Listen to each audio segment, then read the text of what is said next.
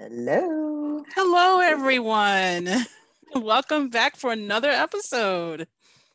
It's so exciting today and a little bit, I have conflicting feelings because today is our last planned live episode for our summer series. And I think, Tania, when we first kind of put this together, we were thinking people would be getting ready to go back to school, back to work, and this was supposed to have just kind of gone right up to that line, and Right. It's that we're time of not year. going anywhere. No, we're not. That's kind of why I use that little caveat, planned episode, Yes. because we might have to have a little something else up our sleeves. But as of right now, this is it. And I'm a little sad because it's been fun. It has been so much fun. As we've talked about on the show, we learn a lot from doing this. We love hearing from our viewers who share their questions and their experiences. So we're really thankful. Yes, very much so. Very much so. So just a reminder, or if somebody is new here today, I am Renata Yarborough Sanders, and I am coming to you from Newport News, Virginia. I am an experienced researcher with almost about 23 years of experience, and all of my ancestry, except for one person who was born just over the state line, all of my ancestry hails from North Carolina. And so I'm excited to be here, very excited about today's show, and I'm going to try not to drop any tears as it's coming to a close. I'm right there with you. Hi, everyone. I'm Tania Kuntz, and I'm coming to you from Nashville, Tennessee. I have been on my genealogy journey for about 16 years now. And like Renata, all my ancestors are from North Carolina, particularly mostly eastern part of the state. Well, you deserved some music for that. And we have with us today our guest, Shannon Christmas. And Shannon, if you'll say a quick hello, the time is yours to do that. Thank you ever so much, Renata. Hello, everyone, and welcome. And I want to thank Let's Talk North Carolina Genealogy for having me today. We are very excited that you're here, Shannon. Absolutely. Can't you hear it in my voice? Oh, well, thank you ever so much. All right. So we are not going to waste time today because we know that Shannon has a lot. Oh, wait. Oh, I'm sorry. I did something and all of a sudden I heard something. But we know Shannon has a lot to share with us. Just want to take a minute to welcome a few of our viewers today. I was very excited to see my fellow Black Pro-Gen, Bernice Bennett is in the house today, and Mavis, and my neighbor Selma is here. Deborah Robinson, welcome. Tania, if I miss any, you let me know. I see QV McCrae is here. Thank you so much. There's Shelly Murphy, another Absolutely. Black Pro-Gen.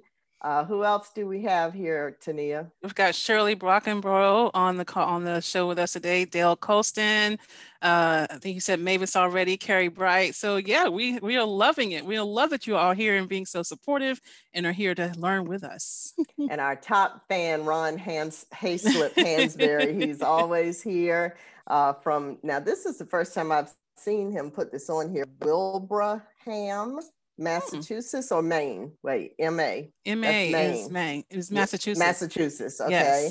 Yes. All right, the overambitious one is here from New Jersey always. And, I think I said this a couple of shows ago that it seems like we have regulars now, so it's pretty exciting. There's Sherry Hudson Passy. She's been so faithful. Margot, we're just so happy to see you.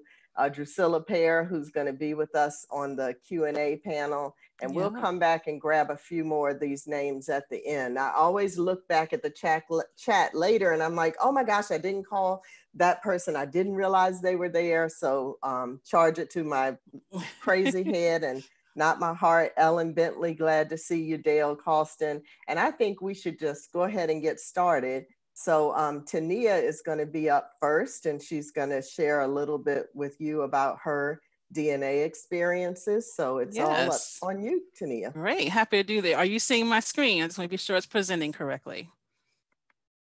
Yes. Okay, excellent. So I wanted to share a quick story just as a testament to how much it pays off to give time a chance to work, because you never know how your DNA stories will come through. So this is a cousin that we connected back in spring of 2015. And she contacted me because I was her highest match when she got her 23andMe results back. And so here's a highlight from an email she sent. We wanted to connect. And 23andMe gives you an estimate for how they think you might be connected. And so it said we might share second great grandparents. So that was really all I could tell from the very beginning, because this cousin actually did not have information about one side of her family due to a non-parental event. So I was able to tell her and share with her, however, that I had a clue as to which one of my ancestral couples we might be connected through. And I was able to offer this clue because I've been fortunate to have several family members test. And so she matched my mother, Diane. She matched my uncle, Leonard. So this is my mom's brother. She matched a first cousin of my mom and my uncle, and she matched another cousin that was first cousins with my grandmother, Alice. So because she matched all four of these people, I was able to say, well, it looks like we share in common Andrew McNair and Gracie Bullock. So these are my second great grandparents that I have. Sorry, okay, was checking on something that I have in the tree. So I was able to offer her those clues. Then I used DNA Painter to map my parents' DNA. Both of them have tested. So this is my mother's DNA Painter. And the blue segments are DNA that she inherited from Andrew and Gracie. Well, my cousin S matched exactly on those blue segments. So it's another confirmation from our triangulation process that Shannon will tell us all about. So we know he will. Fast forward another 3 years. Cousin contacts me back and she says she has had a close blood relative show up in her DNA results. And within an hour of talking to her new blood relative, I was able to see and get clues as to how we connected, because her blood relative had done his tree. And I saw this person in his tree, Jonah Knight, who comes from Edgecombe County, right next to my family in Washington, and I have family in Edgecombe. So I said, oh, this is a clue. Let me look further. Well, Jonah, I had his death certificate, which lists his parents, Blunt Knight and Lucinda Bullock. Now, Bullock name look familiar? Right at the top of this tree is Gracie Bullock. And so through conversations with extended cousins, through documentation of additional, looking at additional records, we were able to confirm that our ancestry was through Gracie's parents. And here's just a quick snapshot from the 1880 census of my second great grandmother, Gracie, my cousin's ancestor, Lucinda, in the household of their parents, Lawrence Bullock and Jenny. So this was a great example of time working to our advantage to help us make a connection from a single DNA test result. So I just wanted to share that story with you. Excuse me. That's great. That was really good work. Oh, we had so much fun with it. And we are detectives when we're doing the regular paper trail research, but the addition of the DNA piece has made us double detectives. We have another angle to come from on that. All right. Well, we don't want to take up too much time, so let me get right to the little piece that I'd like to share with you. I give a presentation called the case for DNA, to test or not to test. And what I decided to do is to just pull 2 slides from that presentation to share with you in preparation for Shannon's presentation. And this slide has to do with preparing yourself emotionally and actually also educationally to do DNA testing and to receive your results. And you see, I have the different little faces, the little emojis over to the side. And that's because with DNA testing, you are opening yourself up to a gamut of emotions. And you're going to find results that might be frightening, might be make you happy. You'll find some results that will definitely sadden you, possibly make you cry. You will find sometimes results that are going to bring out anger in you. You're definitely going to have surprises. That's kind Yes. of the overall thing that you can do. So, you know, I hear people say, I know my ancestry. No, you don't. Okay. None of us knows every single thing that the people came before us did and when they did it and who they were and who they did it with. So just stop, because you don't. So there are going to be some surprises. And then sometimes you find something that's just silly. It's just, you know, there's nothing you can do except laugh about it. And the good part is if you have someone else you can laugh about it with. But as you are preparing to do DNA testing, one of the important things that I advise people to do is to let your family members know that you are testing. And the reason for that is because of all of these emotions that you might be in for, the surprises that you may find. And what I encourage people to do is to ask the family members, do you want to know what I find out or not? So I had an uncle who tested for me so that I could, I thought I was going to be finding out about my Hill line. And he took the test for me, but he told me he had a animosity towards the person that he knew to be his father. And he said, I don't want to know anything about what you find out. I don't want to know anything about Daniel Hill, which is my grandfather. I'll do this for you, but don't tell me anything about it. And so when I found out that Daniel Hill wasn't his father, I didn't tell him because he asked me not to. I did talk to his children about it, but I did not. The decision amongst all of us was to not tell him. So give your family the opportunity to make that decision for themselves. Also, while you're spending time waiting for your results to come in and you can get anxious and antsy about it, take that time to educate yourself. There are gazillions of videos on YouTube. There are webinars that you can watch. You can get books, DNA for Dummies. You can get Blaine Bettinger's book. You can get so many books to teach yourself what to expect when you get those results back. So use your time wisely and educate yourself. Also, I encourage you to seek support or guidance before and after viewing your results. If you are testing for a reason, like you want to find out who your birth parents were, or, you know, is this person your sibling, and you already know there's some emotion attached to it, you might want to go ahead and maybe do some counseling or at least talk to people in the genealogy world who can guide you through that process. Or if you get a surprise and you're having a hard time dealing with it, reach out for some counsel then. Be prepared to hear from your matches. That's why those of us who are genealogists are here. We care about the matches. We don't care as much about ethnicity estimates, which, you know, a lot of the population is testing for right now. Oh, say that again. So unless you opt out, and we don't want you to opt out, if you don't opt out, you're going to hear from people who are matching you. So please check the inbox for whichever service you're using and respond in some way to the people who are reaching out to you.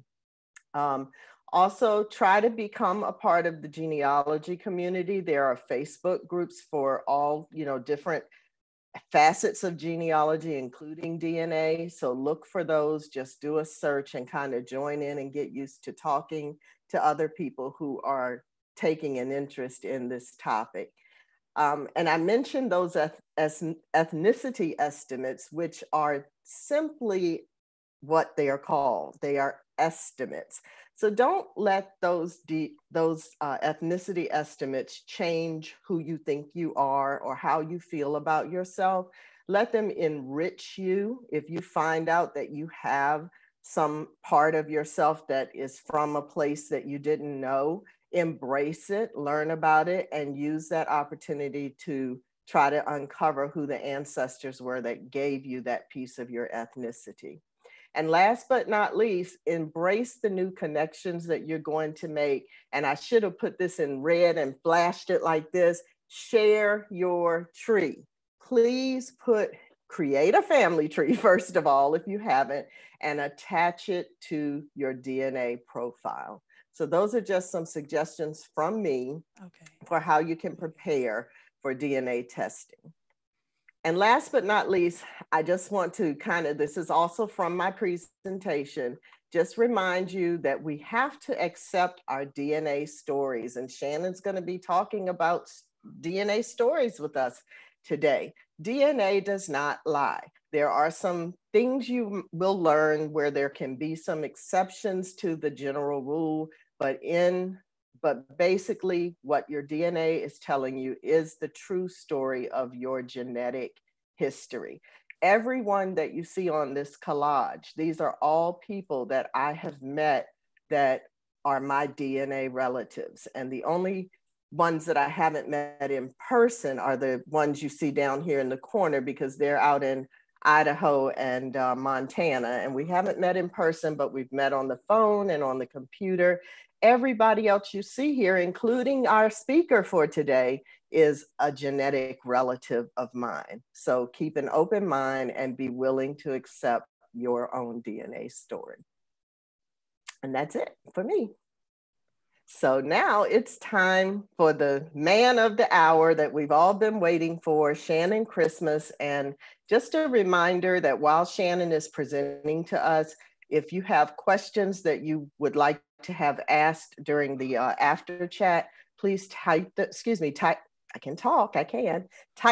into the chat, and we will be sure to have those presented to Shannon during the after chat. I know Tania and I usually kind of break in and make conversation and stuff, but we're going to probably do a little less of that today because Shannon has probably, well, I'm not going to say how long, but it's a good long presentation planned, and we probably don't have that much we can say about it anyway. So Tania, is there anything else before we bring Shannon on? No, I think we're ready to hear from Shannon. Okay, yeah, that's right, because Shannon, we're going to see Shannon's picture. So Shannon, the floor is yours. I think I have unshared. Yes, so it's all yours. Mm-hmm.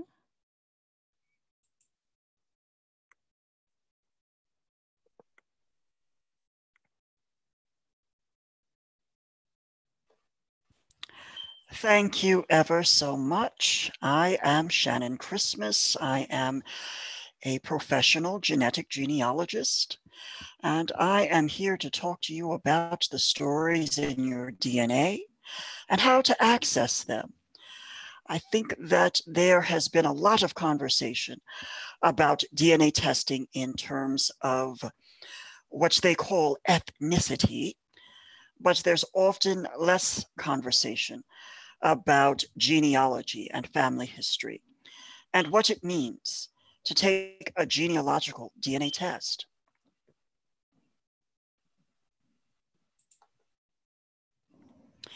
So genealogists use genealogical DNA tests to, you guessed it, help solve genealogical problems. In other words, they want to find ancestors. They want to determine relationships. They want to understand more about their families. So we use these tests to help develop and test relationship hypotheses, to organize all of these DNA matches, some of whom may not make sense to us, and also to break down those brick walls and find those ancestors that have been hiding from us for so many years. But even more so, we want to understand how we are related to the people who show up on our match list and determine who the most recent common ancestors are, connecting them to us. So we turn to 4 different types of DNA in order to do this when the paper records and the oral history just don't seem to do what we need to do. So the first type of DNA that we have often used is called Y chromosome DNA. This is DNA that is found on one's Y chromosome. And because only men have Y chromosomes, this type of DNA is transmitted from father to son each generation. And that allows us to trace our direct paternal line, our father's father's line. On the other hand, mitochondrial DNA is passed down from mother to child each generation. In other words, all of us have mitochondrial DNA, but only women are able to pass it down to their offspring. Men inherit the mitochondrial DNA, but they cannot pass it on to anyone. That specific inheritance pattern makes mitochondrial DNA especially useful for tracing one's direct maternal line, one's mother's side. Autosomal DNA and X chromosome DNA are different from Y chromosome DNA and mitochondrial DNA because we inherit that from all of our ancestors within at least the last 5 generations, allowing us to trace all of our family lines. Now, for a long time, DNA test companies only tested Y DNA and mitochondrial DNA. And so that gave us a very limited range of mysteries that we could investigate with DNA. So here is a case study based in North Carolina history, where Y DNA was helpful for clarifying an ancestor's paternity. So the gentleman that you see pictured here is my great-great-grandfather, Erasmus Christmas. And we start out with the hypothesis, the oral history, that his biological father was his slaveholder, Louis Yancey Christmas. The evidence that is available is oral history. It is the names that appear on the death and marriage records of Erasmus's siblings. And it is also the fact that Erasmus and some of his siblings were emancipated by the will of Louis Yancey Christmas.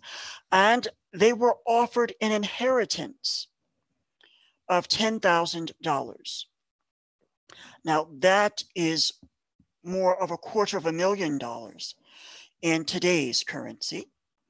So that was a substantial sum for that time frame. But beyond that, there is no specific document that indicates that Erasmus is one of Louis's children.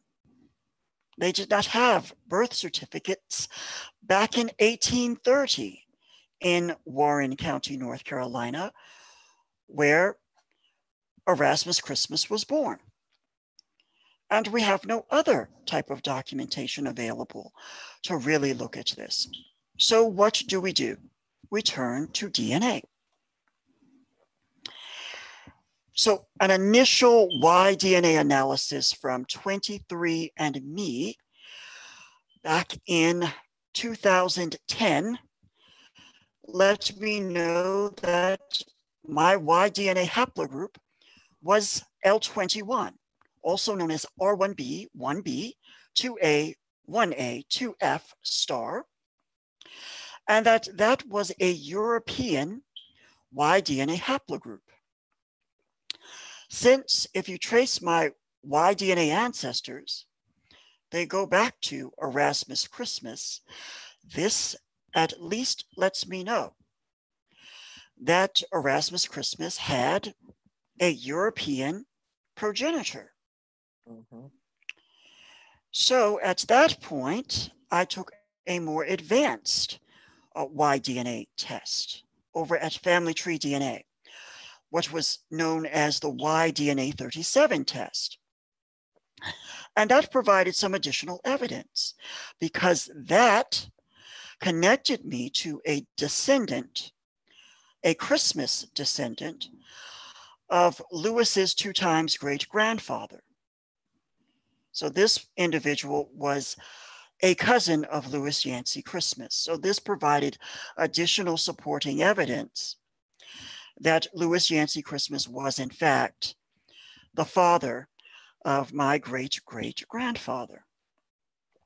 What was interesting was that this particular match also tested his DNA with a British DNA testing company called Oxford Ancestors, and was matched with another Mr. Christmas, whose family has been in England for centuries.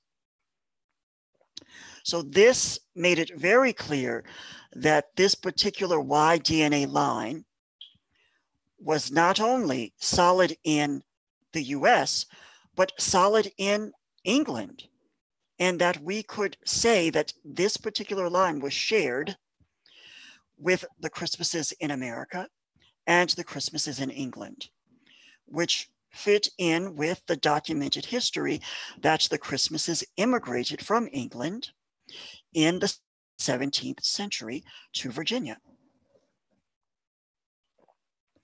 So if you want to truly dig into a Y-DNA question, then you might want to go to Family Tree DNA because they provide the best Y-DNA option. And it is the best option because it is, well, the only option for this type of testing. You want to start with the Y-DNA 37 test and then upgrade as needed to Y-DNA 67. And if necessary, Y-DNA 111. The more markers you test, the more mutations will be evaluated, and the higher the resolution will be for your results. And once again, you will find that at Family Tree DNA. Mitochondrial DNA, on the other hand, follows a similar inheritance pattern, but it tends to be less genealogically informative. For a number of reasons, it only traces female lines, one's mother's line.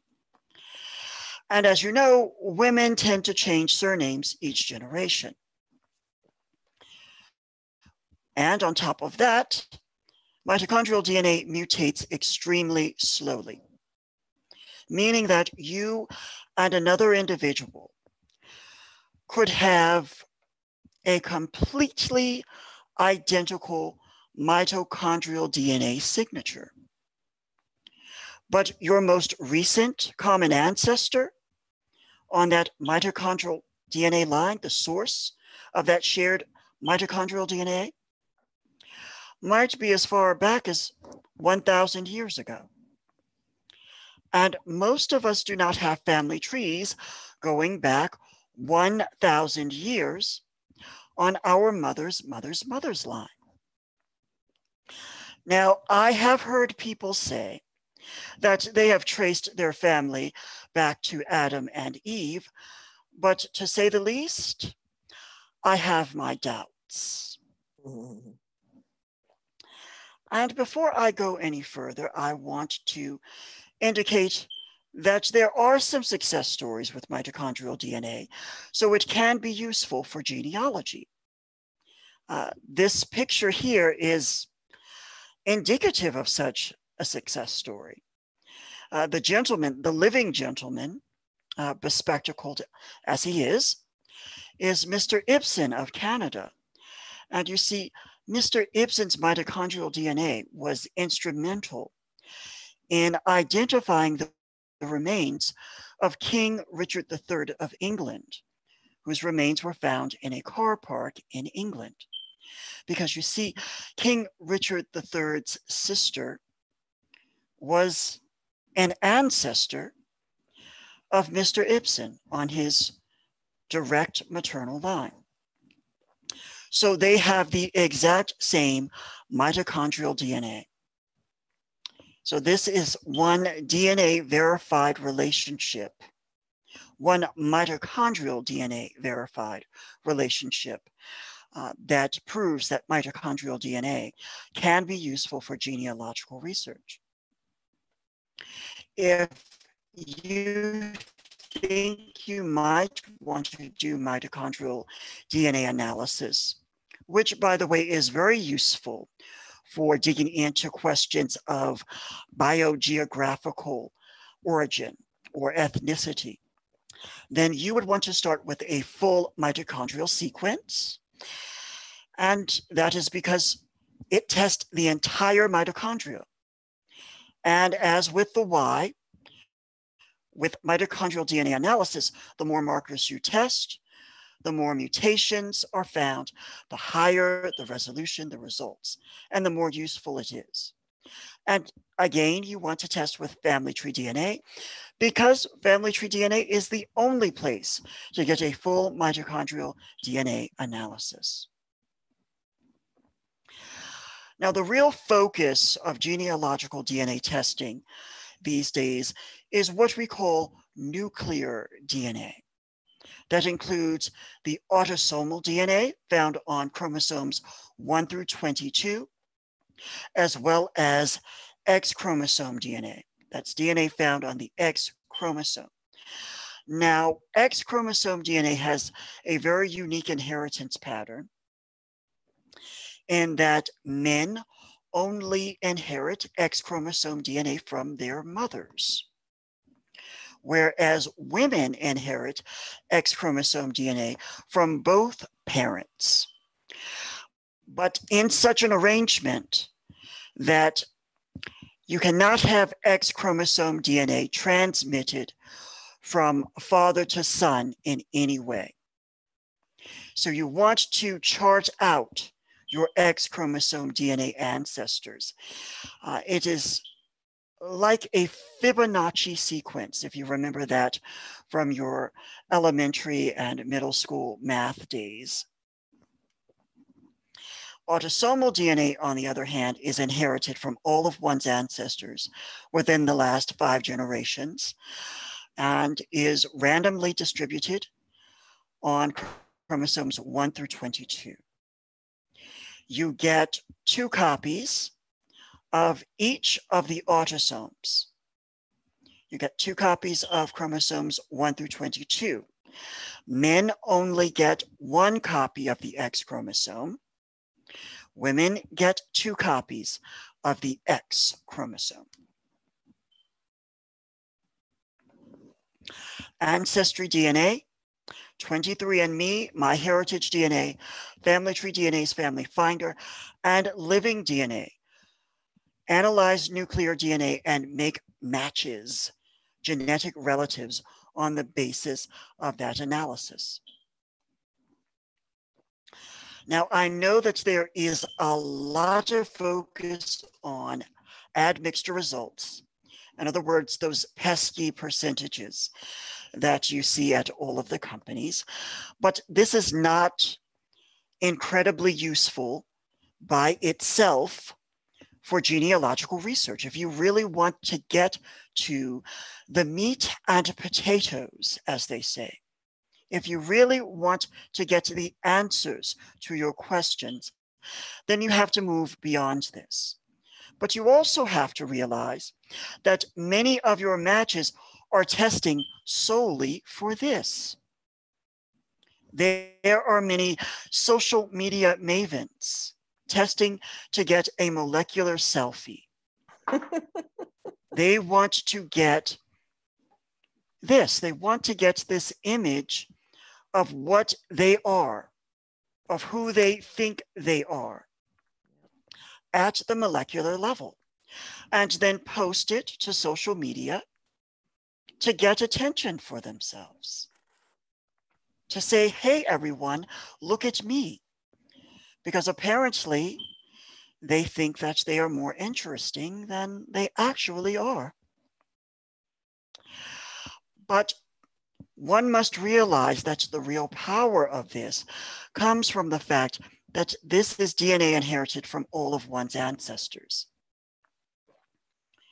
That's the real power comes from what we call the detection of identity by descent. Now, identity by descent refers to stretches of shared DNA on chromosomes 1 through 22 and the X chromosome. These are pieces of DNA that you share with someone else. These pieces of shared DNA are measured in what we call centimorgans, just as we would measure the space in a room in square feet. We measure DNA in centimorgans. And the more DNA you share, the more related you are. The less DNA you share, oftentimes, the more distantly related you are. That shared DNA is genetic inheritance from a common ancestor. Shared DNA simply means you are related. The question is, how are you related? Once again, the more centimorgans you share, the longer the DNA segments are, the more DNA segments you share, the closer the relationship likely is. The less DNA you share, the shorter the DNA segments, the fewer DNA segments that you share, those often indicate that you're more distantly related. So these are things to keep in mind when you are evaluating genetic evidence of a genealogical relationship. This is information that you use to unlock the stories hiding in your DNA. To get the most out of this type of DNA testing, you need to test everyone, everywhere. You want to start with testing yourself at Ancestry DNA and at 23andMe. Typically, this costs about $99 per test. But right now, there are a number of summer sales providing everyone with access to this information at a deep discount. Don't wait, get your test kit now. After you receive your results from Ancestry DNA, you want to download your raw DNA data and transfer that data to Family Tree DNA's Family Finder. The basic upload is free, but if you want access to the more advanced tools, then I recommend you pay the $19 required to access those. You also want to transfer your raw DNA data to a third-party DNA site called gedmatch.com. Once again, the initial transfer is free, but a donation is recommended. And if you donate $10 per month, then you get access to a suite of advanced tools. And those tools are sweet. I highly recommend opting for that. You also want to transfer your raw DNA data to MyHeritage DNA.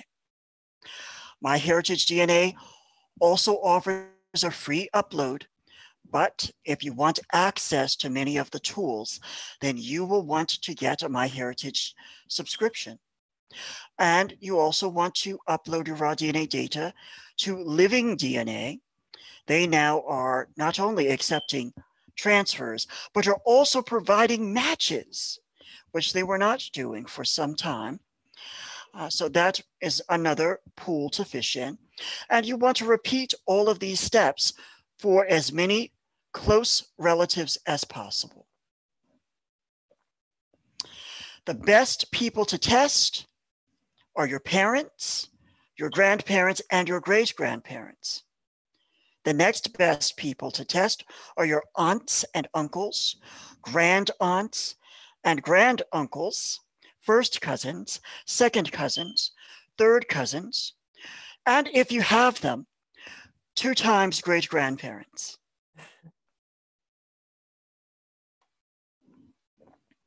Now, there are some proven methodologies which have been very useful for attacking genealogical problems and unlocking the stories encoded in your DNA.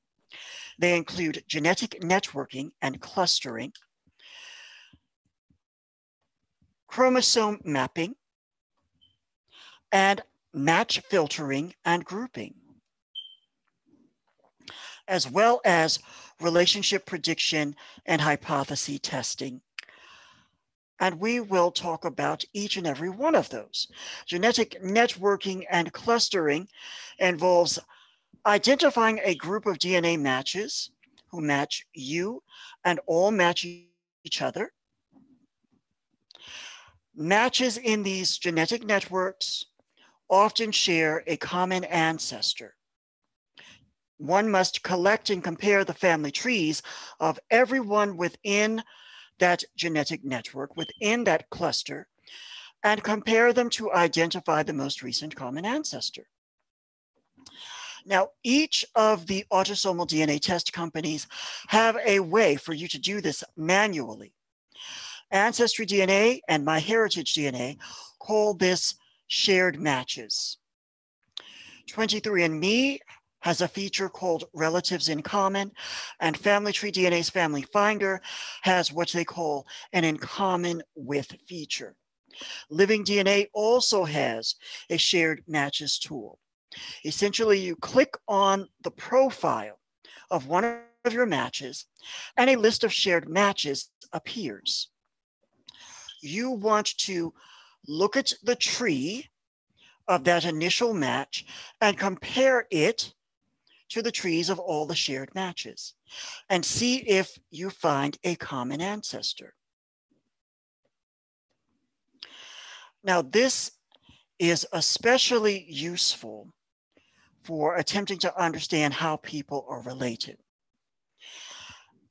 What is most important is that when you find the common ancestors connecting people within these groups of shared matches, you want to annotate your matches profiles.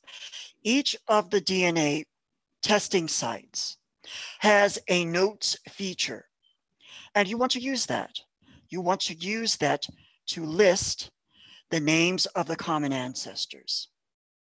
As you see here, I've annotated my matches over at Ancestry DNA so that when I see them, I automatically know who our common ancestors are. And Ancestry also provides you with colored dots to create these groups. So what you do is you create one colored dot for each pair of most recent common ancestors.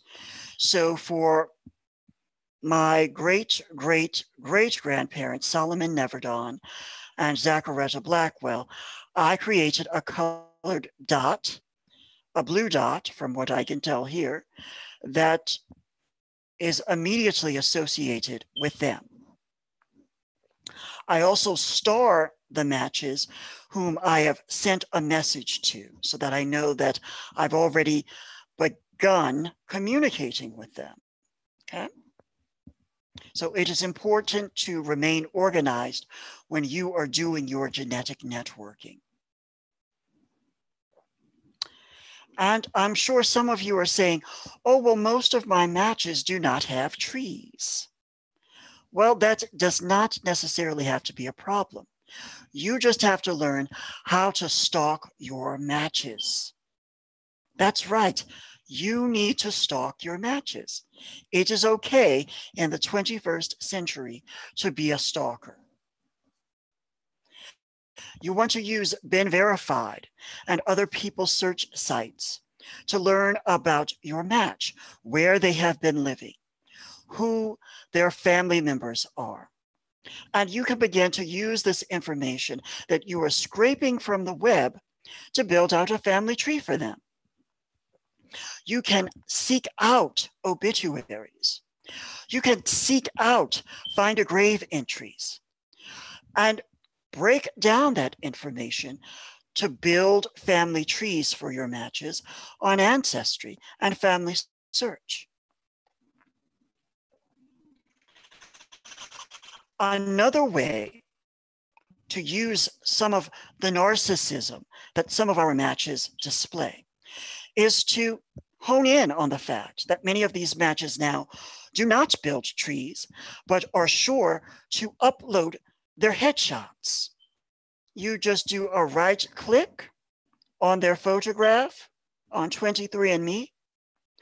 And if you are using Google Chrome, you will get the option to search Google for this image. The search results will include photographs of your match that have been posted on other websites. Those other websites often contain more information about your match that will allow you to build out family trees for them. You also want to Google your match's username and alias, because oftentimes that username has been used elsewhere on social media profiles, for instance. And those social media profiles are often gold mines for more information on your match's ancestors.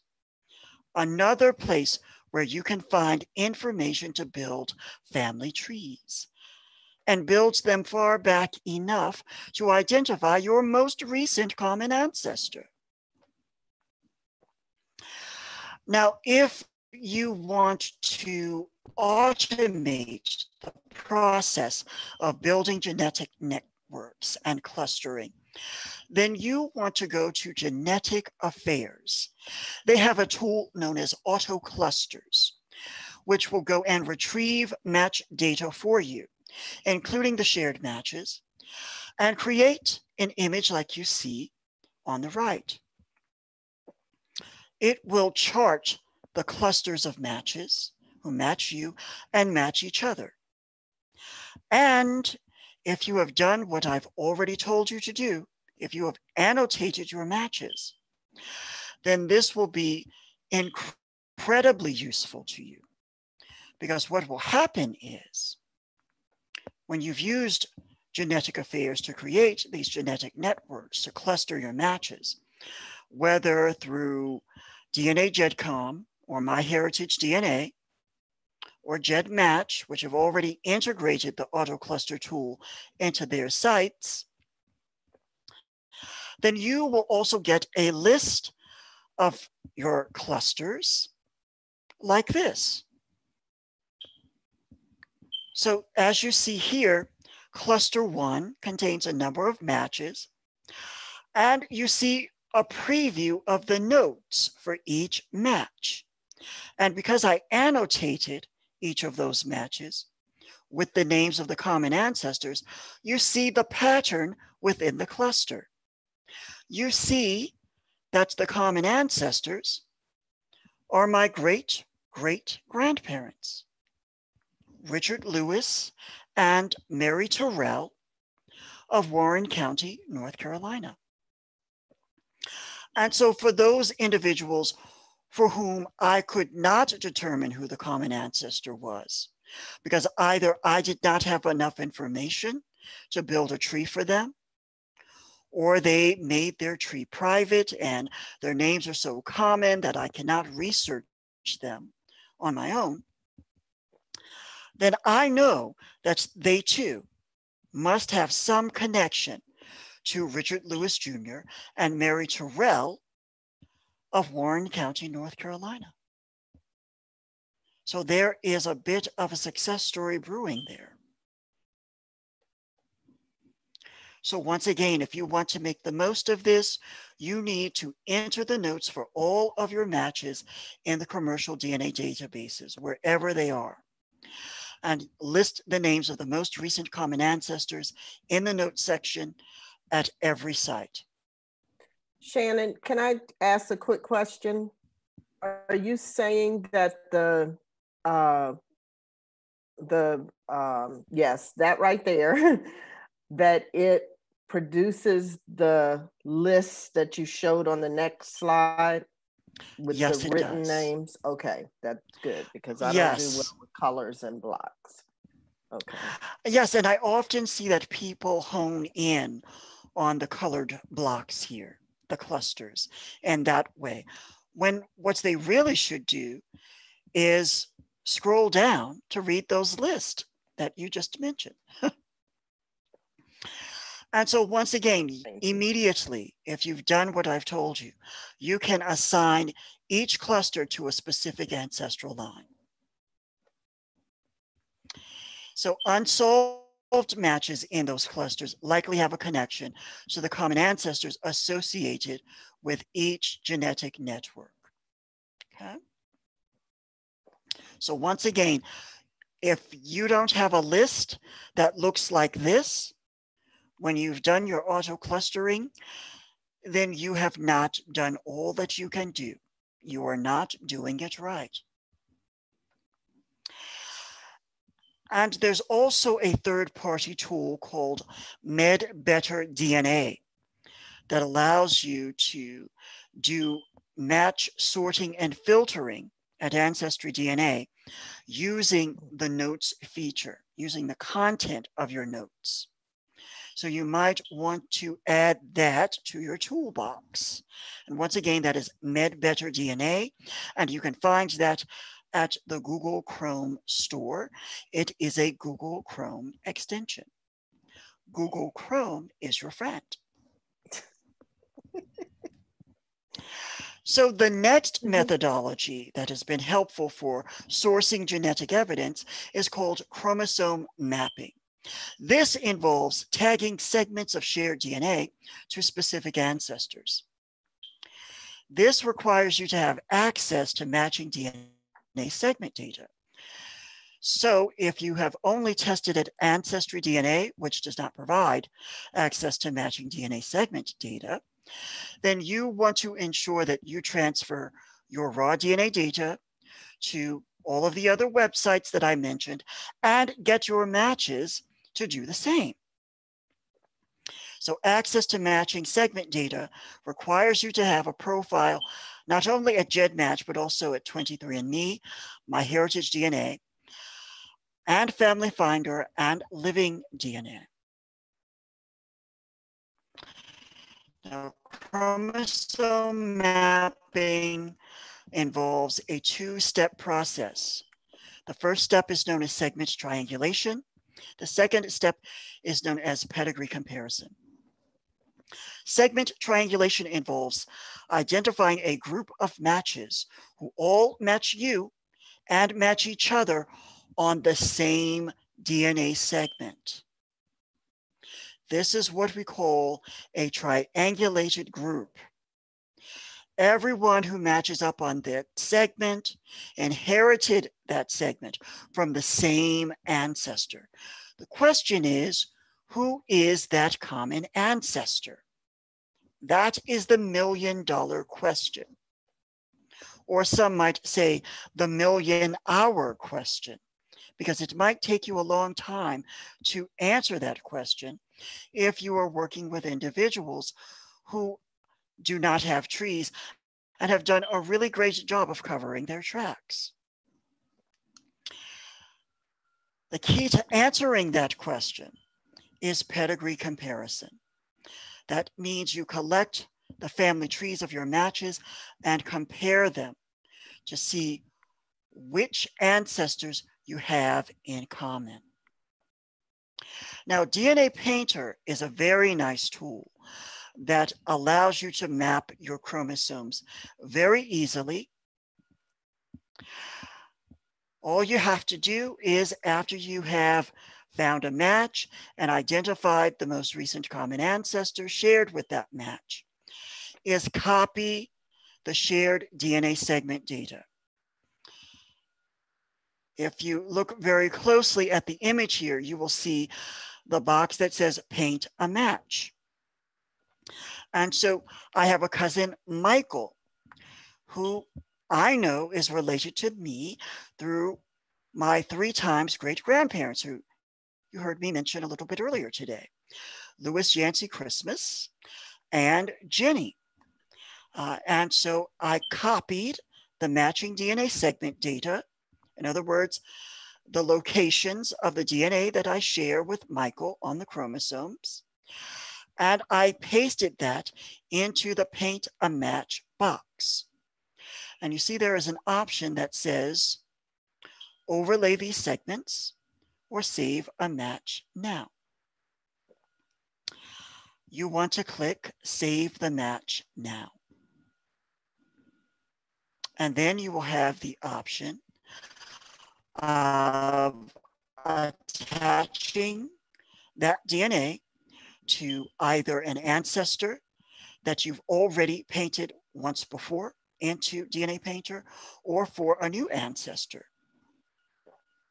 And so you want to assign the matching segments to the most recent common ancestor and identify a color, because this is what chromosome mapping is. It is essentially color coding your DNA according to the common ancestors. So in this case, I put in the names of the common ancestors I share with Michael and selected a color. And I also put into the notes exactly who the common ancestors were and the pathway that Michael descends from those common ancestors. So I included the names of the parents, grandparents, great-grandparents, etc., back to our common ancestors. And you can see here the visualization of the actual shared DNA on chromosome 9. So those segments are now mapped. And you can see in the larger chromosome map here where those DNA segments fit in. Okay. And you also get a list of the ancestors that you have painted when you do this type of chromosome mapping, okay, in DNA Painter. So you want to start with assigning ancestors to your closest DNA matches and work your way down your match list. And 23andMe users who have tested one or more parents have an option of importing your 23andMe ancestry composition data into DNA Painter. This will allow you to begin the process of actually painting your DNA segments by biogeographical origin. So in the case of the segment that I shared with Michael, for instance, I not only get to know that I inherited those from Louis Yancey Christmas and Jenny, but I also get to know which of those segments is European and which of those segments are African. Okay, so this is a great thing to do if you can. Okay, and for those who are wondering, the annotating of your DNA matches profiles is the beginner level work that you want to start with. The genetic networking and clustering is the intermediate level work that you want to begin doing. The filtering and grouping of matches, that is intermediate level as well. Chromosome mapping is the more advanced work that you want to start doing. Okay. Now, DNA Painter also allows you to essentially model relationships and look at shared DNA and begin to build hypotheses about relationships. So their shared centimorgan tool will allow you to type in the amount of shared DNA and convert that into possible relationships. It will also allow you to convert the centimorgan tools or centimorgan totals into percentages and percentages into centimorgans. So it allows you to look at the data in different ways, but more importantly, it allows you to understand what that amount of DNA means in terms of how you might be related to the individual sharing that DNA with you. Okay. DNA Painter also has the what are the odds tool that allows you to model relationships to see where someone might fit into your family tree. You simply enter your matches or your genetic networks into a tree with the amounts of shared DNA. That will allow you to see probabilities of how you might be related to this person or where you might fit into a family tree. Okay. So here is a case study where what are the odds was especially useful for a paternity hypothesis. So some of you may have heard of the story of Rebecca Hall, a formerly enslaved woman who had 2 sets of children with, according to lore, 2 different gentlemen. Her first child was a Frank Plummer, pictured here. Frank Plummer was said to be the son of Dr. Alfred Plummer of Warren County, North Carolina. He was a former slaveholder who was said to have been the father of Rebecca's first child, Frank Plummer. But there isn't any paperwork that specifically says that Dr. Alfred Plummer was the father. We just have oral history. We also have DNA. So there were 2 related Alfred Plumbers in the family who could have been Frank Plummer's father. And we use DNA to look at which one was the most likely candidate for Frank Plummer's father. And what we learned when we looked at the DNA matches for a direct descendant of Frank Plummer was that it was absolutely impossible for Dr. Alfred Plummer to be the father of Frank Plummer.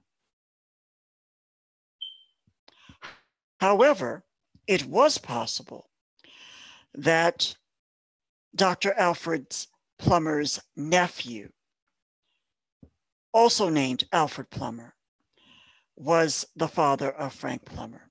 And we used the what are the odds tool to model the relationships and deduce that it probably was Private Alfred Plummer, not Dr. Alfred Plummer, who was the father of Frank Plummer. So that is how DNA helped to unlock the real story of Frank Plummer's paternity.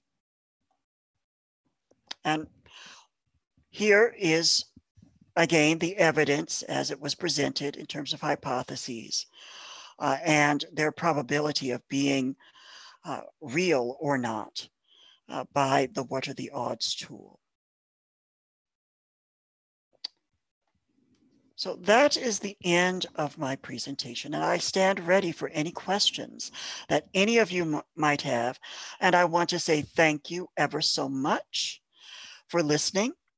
And if you want to reach out to me privately, you can do so at throughthetreesblog.tumblr.com. Wow, Shannon.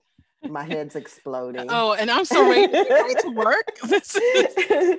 I mean, I have heard Shannon's talks zillions of times, and I always think I've got it, but then he comes with more, and I know that I need to work harder. So I will personally be replaying this episode and stopping along the way and trying to take advantage of some of what I just heard. Thank you so much, Shannon.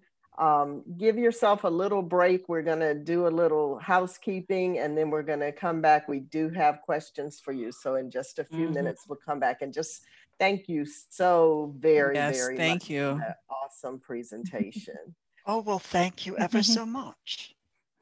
All right. So I am going to share my screen. Oh, do you have something, Tania? Shannon, can you stop sharing your screen, please?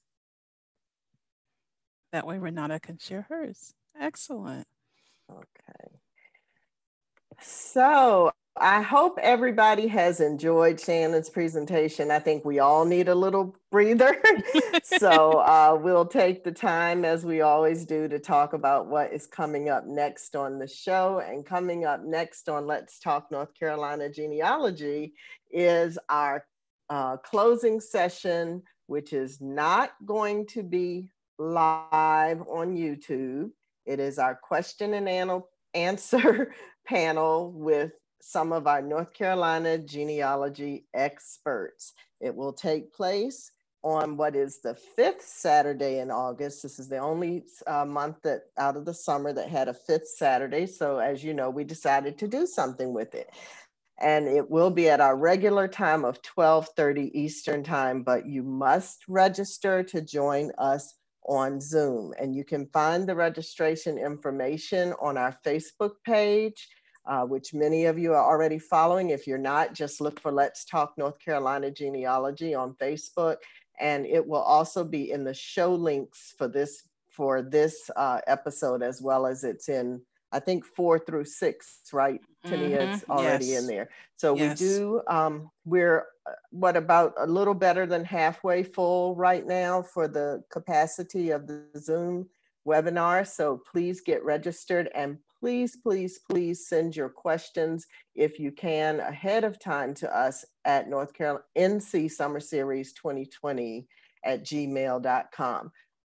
As long as you are there that day, your questions will be read. And if you don't send them to us ahead of time, that's fine. You'll be able to type them into the chat that day, or we'll give you the option of asking your questions over audio yourself. So just sending them ahead of time just allows us to kind of know what's about to kind of happen. So on that day, right now, we have 9 panelists. And first there's yours truly, myself, Renata Yarborough Sanders, and Tania. Who's that? Also joining us on the 29th will be Diane A.C. Richard, who you probably will remember helped us start off our summer series. She joined us for episode 1 when we were talking about birth records. We'll also have Drusilla Pear, who I think is in the chat if she didn't leave yet. And she was with us for episode 2, where we talked about marriage records. We'll have Lisa Listen, who was our episode 3 presenter. That was our death records episode. And today's presenter, Shannon Christmas, who we all know is his specialty is genetic genealogy, but he is also just an all-around awesome genealogy researcher, as are all 4 of these above. Mm-hmm. And we're also delighted to be able to have additional panelists as part of the Q&A that have not been guest presenters on our episodes this summer, but are going to be able to answer questions you may have that match their own specialty areas.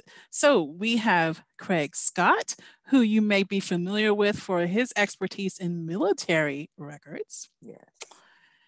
We also are going to be joined by David McCorkle. So David has bountiful knowledge on land records.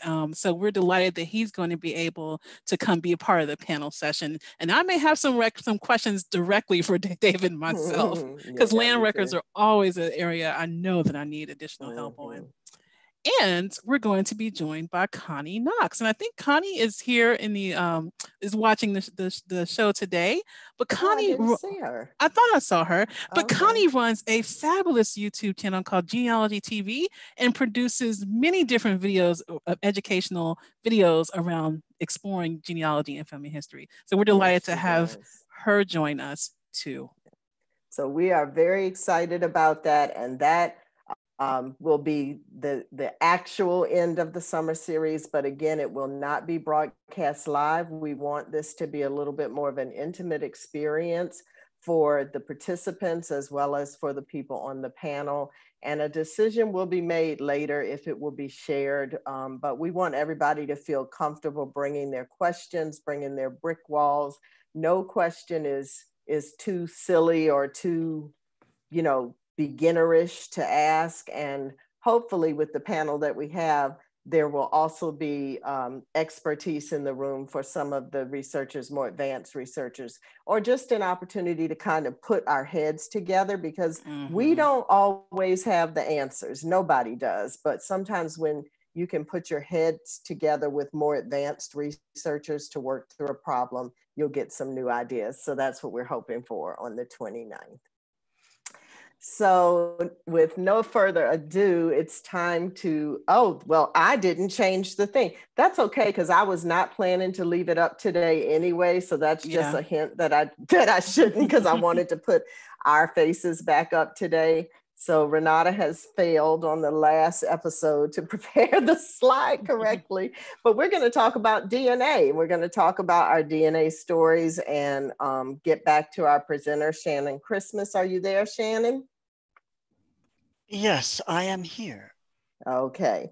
So I have we're going to try to present the questions in the order that we saw them. And the first thing I have is not really a question, but from our beloved friend, Bernice Bennett. She just made a comment that I wanted to bring to your attention in case there's something you can say to advise her. But she said, I have several DNA matches on my X chromosome, and some I know how they're related, and others, well, I'm still researching the family connection. So do you have any just specific guidance for her for researching those matches on the X? My first recommendation is to map out one's X chromosome ancestors. And there are charts available online where you can actually chart out each of the ancestors who could have possibly passed down X DNA to you. My other recommendation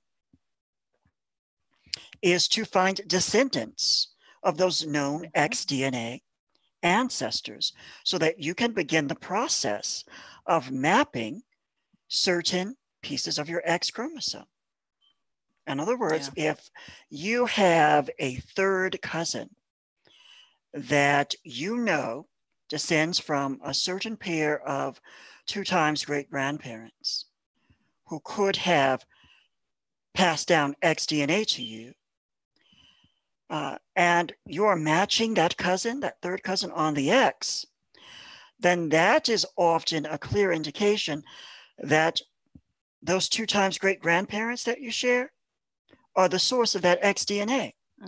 And anyone else who matches on that segment must have a connection to at least one of those 2 times great grandparents. Okay. Well, thank you. Great. I'm sure Bernice appreciates that. And then from the overambitious one who spends her Saturdays every other Saturdays, and I keep calling that person a her. I really don't know who the person is, so please forgive me. But the overambitious one says, what strategy would someone implement when testing for paternal validity of a deceased father using autosomal DNA? And then secondarily, is a Y DNA sample necessary? And Shannon, if you need me to repeat anything, just say so. Well, thank you ever so much for that question. I truly appreciate it. So if I am understanding correctly, the person wants to find, or rather confirm, that their father is their father. And that someone's father is okay. Right. Okay. So in that case, I would start looking for both paternal relatives of that individual and maternal relatives, because that will allow you to identify which matches are maternal and which matches are paternal. And I know that sounds crazy, but to put it this way, you want to be able to separate, to segregate the paternal matches from the maternal matches. And in a case where you think you already know, then you want to start with what you think you already know. And you can validate or invalidate that very quickly.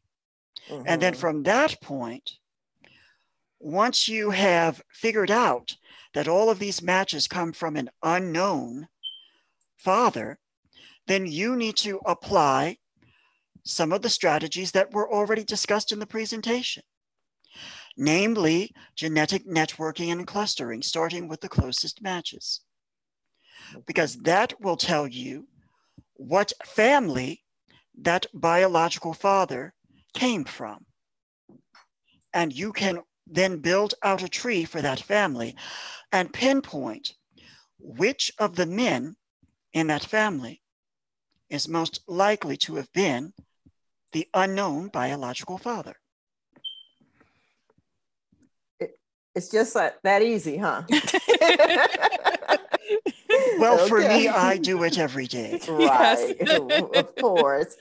Shannon, I want to take a quick break from the questions because I didn't see all the wonderful accolades that were given you in the chat. And so I really just want to kind of read down, and I really hope I don't miss anybody, but I'm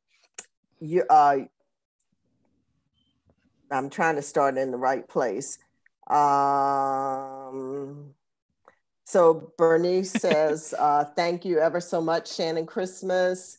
Dear Myrtle says, wow. Sherry Hudson Passy says, that was fabulous. Thank you. Michelle Mahler says, great information, Shannon. Thank you. Mavis says, thank you, Shannon. Lisa Margulis says, thank you.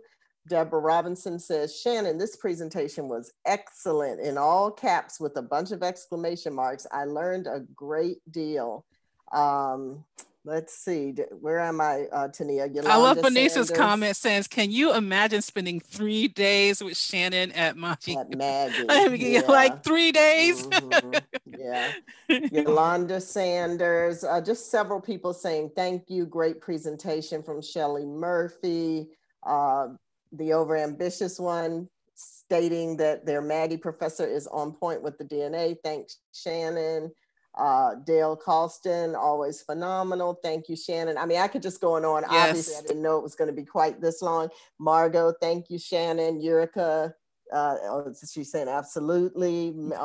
Marie Smith, great talk. I know what I'll be doing next now.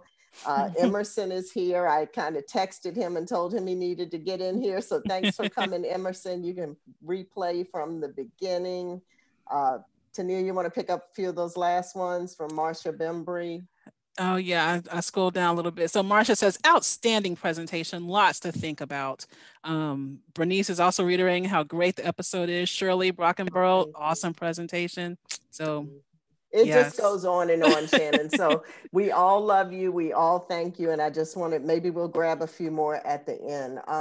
The next question. Now, Shannon, the other part of the overambitious one's question was, is a Y-DNA sample necessary? I would not say that it is necessarily necessary. Okay. If you want to try it, then you can certainly try it. I would say that you would probably get more out of autosomal DNA though, because many more people are testing their autosomal DNA. Not as many are doing the Y-DNA test that might be helpful for this sort of case. Also, while you can attach Y chromosome DNA to a specific surname, because men tend to keep the same surname generation after generation, just as they keep the same Y chromosome going generation after generation. There have been, how do I put this, some modifications in certain family trees. And that, well, the person who carried the name was not necessarily fathered by someone who also carried the name. Absolutely. As I always say, people make babies, names don't. So it's something to keep in mind. Oh, yes, yes.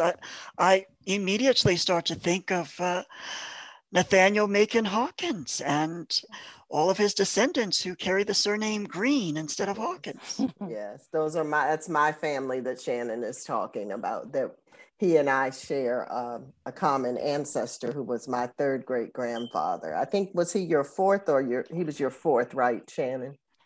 Oh, Philemon Hawkins would be my 5 times great grandfather. Oh, fifth. Okay. Yeah, he's my third. All right. So the last one I'm going to read right now is from Eureka Floyd, another one of our faithful viewers. And she says, is there a resource that offers a workshop or tutorial for beginners to learn how to upload and then read their DNA matches? So for just uploading, I would go to yourdnaguide.com, and they provide instructions on how to transfer data. It is rather simple. There are also guides there for how to do the basics of using each of the given websites. And I may be doing a suite of webinars on how to use each site as a beginner. Okay, great. And I also offer tutoring one-on-one with various individuals who want to get one-on-one tutoring on how to use each one of the sites on an hourly basis via Zoom. Right. That's wonderful. Okay. Tania, you have a couple more? And I have one more right now.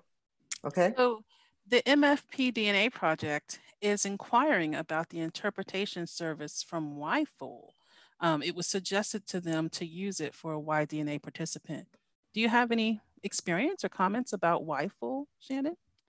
So YFOL is an extremely advanced Y chromosome DNA test.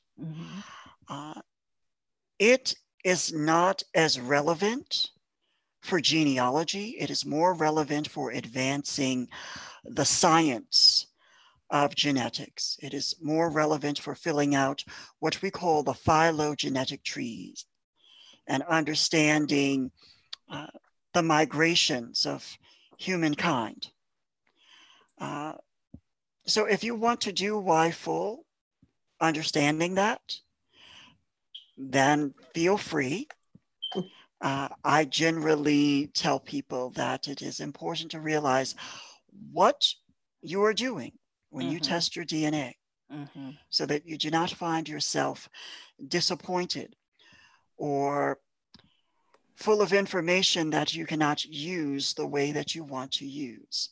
Yes. Make sure that the tool fits the goal. Right.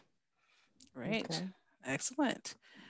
Carrie Bright is wondering, what recommendations do you have for a budget-friendly way to test at every company?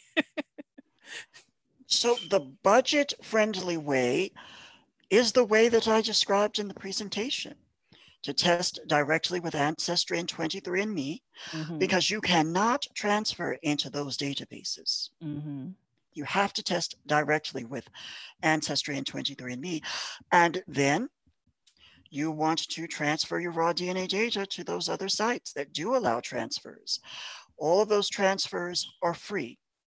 But if you want access to advanced tools, to more information at those sites, then you do have to pay a small fee.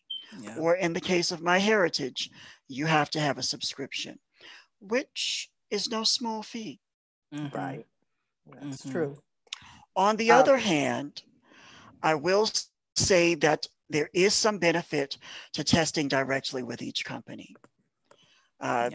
There is a bit of an issue with version control right now in genetic genealogy, where you test at one place and then transfer your data everywhere, but some places are struggling to match you to everyone the way that you should be, because you tested with a certain version of a test, as opposed to testing with them directly.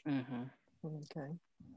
Our good friend Ron Hayslip Hansberry, I think his question has somewhat already been answered. He was just another that asked, are there any recommended DNA courses? He says, with a laugh, this is obviously more than you can learn in just one episode. And I just want to use that as an opportunity to remind everyone that you can replay this and you can start it and stop it along the way as you need to. That's what I'm going to be doing.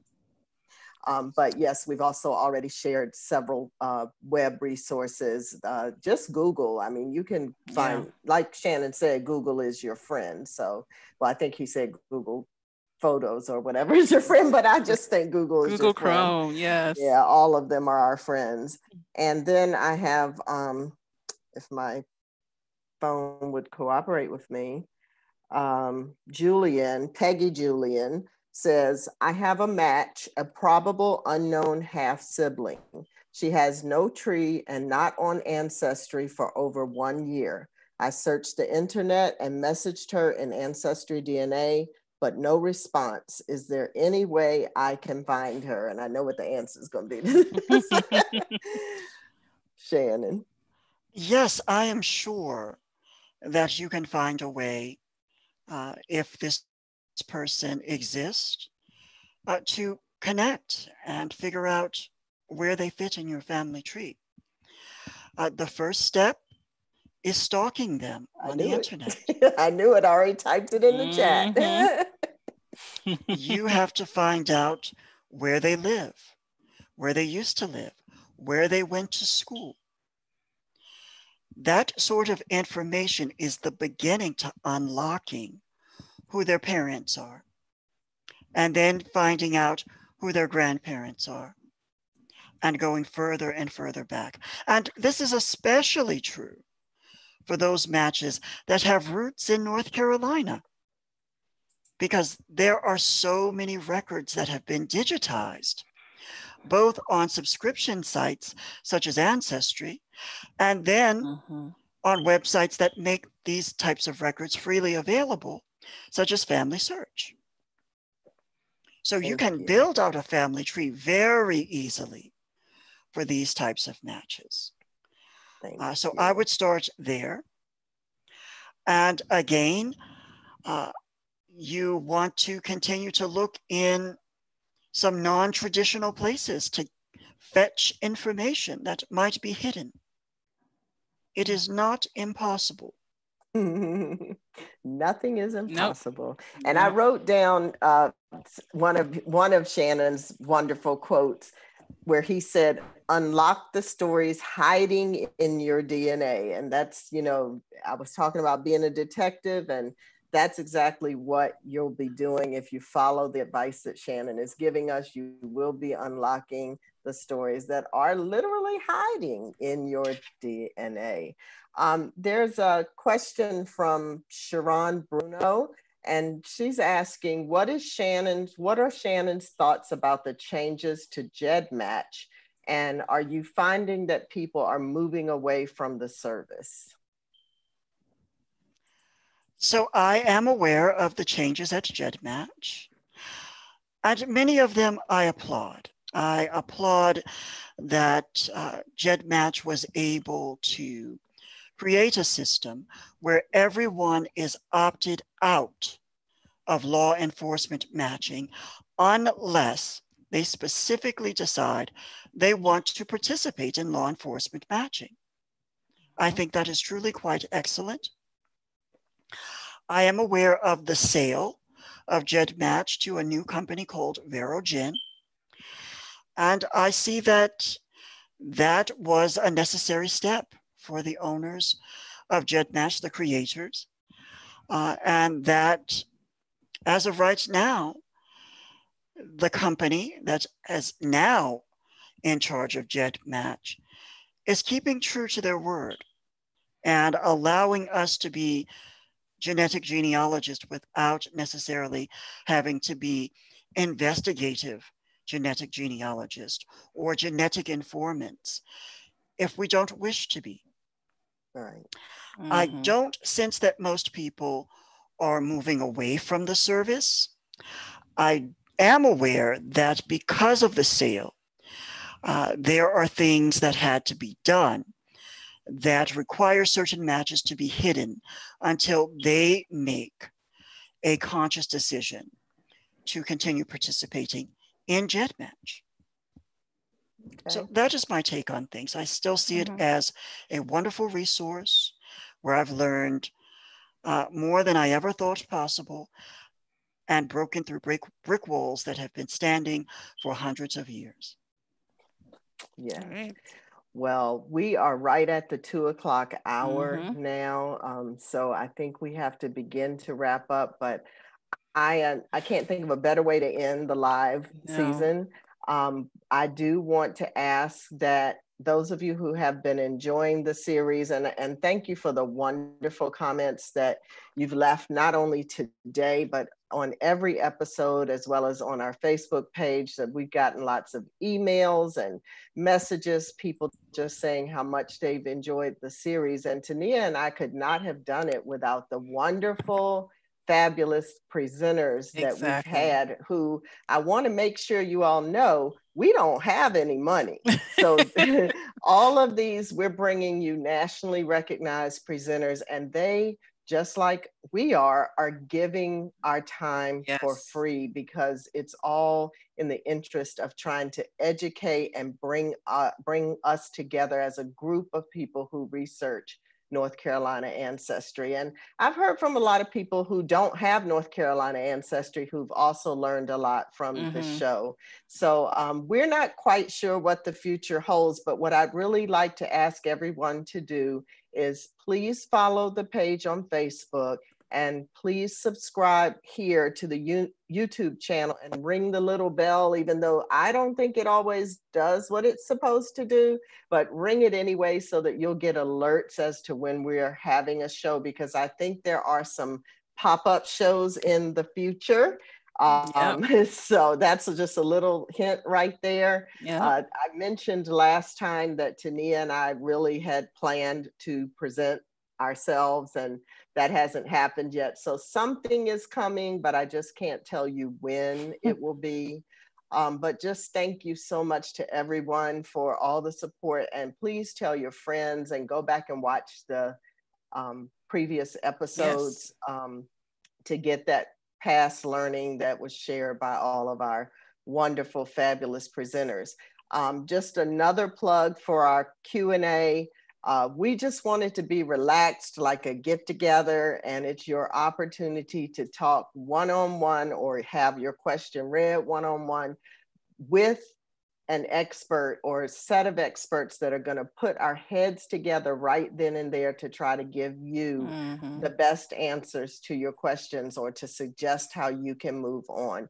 So we do hope that you will join us. Please go to the registration link, register to be with us. We're only going to do it for 1 hour on the 29th. We don't plan to go over. So please be there or be square. So did I leave anything out, Tania? No, I think you've covered it. So I want to just reiterate how great this journey has been for us this summer in connecting with you all, connecting with our guests, and just learning more about North Carolina genealogy. And if I can just kind of close with a personal thank you to Tania. I think I have already kind of mentioned a couple of times how this came about. This was something I wanted to do for quite a while, and I just didn't have the confidence to strike out on my own. And when it hit me one day to ask Tania, and I think I texted you and said, can you take a phone call or something like that? And I, told her what I wanted to do. And she didn't even hesitate. She did not even hesitate. And just having her to partner with me to make this happen has been everything for me. And so I don't know what's going to happen moving forward, but I just want to thank you so much, Tania, for giving me the boost that it took to make this happen. Very kind of you to say that, Renata. And I've told Renata before, I thank her because I've been wanting to explore, getting more present online. And this has been a learning opportunity for that. And also, I am very well aware of Renata's caliber of skills. So that's why there was no hesitation. So I have to thank you too. We go back a long way. I think I was pulling up emails from, I think it was 2009 or 2010 when I was talking to you about the WordPress thing. Yes. You know, we both have been bloggers. So we've been in this interacting with each other for well over at least a decade. Gosh, yes. But we just hadn't done anything right together. And this has been a great collaboration. Yes. So okay, well, I'm blabbing and it's 2:05. So thank you so much, everybody. Please share these videos, and we look forward to seeing so many of you for the Q&A. And just thank you for your support. Shannon, again, I thank you so much for making this a marvelous, marvelous, marvelous episode. And I just hope everybody will stay safe, stay well, wear your mask, wash your hands, and please, please stay healthy. Bye. Bye, everyone. Bye.